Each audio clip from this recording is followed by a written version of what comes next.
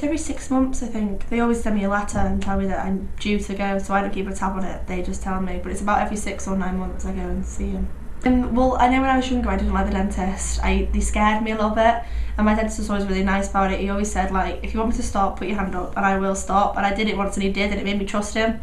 So like, then after that I kept the same dentist, so like I trust him when I go, and I know that if I'm not liking something, he will stop it for me. The only bad thing I ever had, I had to have just some teeth removed, pulled out, which wasn't very nice because they left a root in and they had to, you know, it wasn't very nice, but not really, everything else has been pretty good really.